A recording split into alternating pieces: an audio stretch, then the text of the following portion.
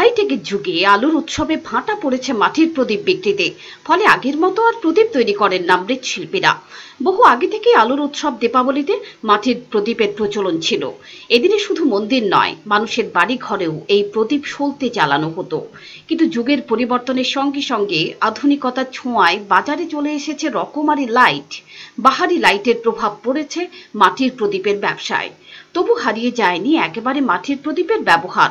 মৃৎশিল্পীরা জানিয়েছেন, মাটির প্রদীপ আগের মতো আর বিক্রি হয় না, তবে নিয়মের জন্য বিক্রিটা এখনো রয়ে গেছে। এক মৃৎশিল্পী জানিয়েছেন, আগে যেখানে প্রায় 50,000 প্রদীপ তৈরি করা হতো, এখন 20,000-এর মতো তৈরি করা হয়। এটা ওখানে তো আগের মতন নাই। আগে তো শুধু প্রদীপ দিয়ে লাইটিং করা হইতো, আর এখন তো মনে করেন বিভিন্ন লাইট বেরিয়েছে আধুনিক।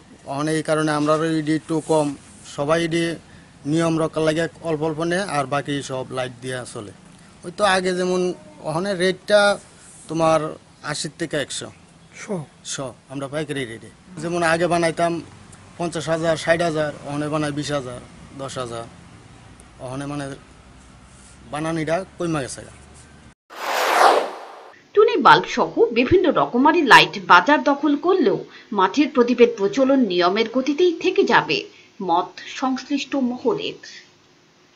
Bureau report, channel 10।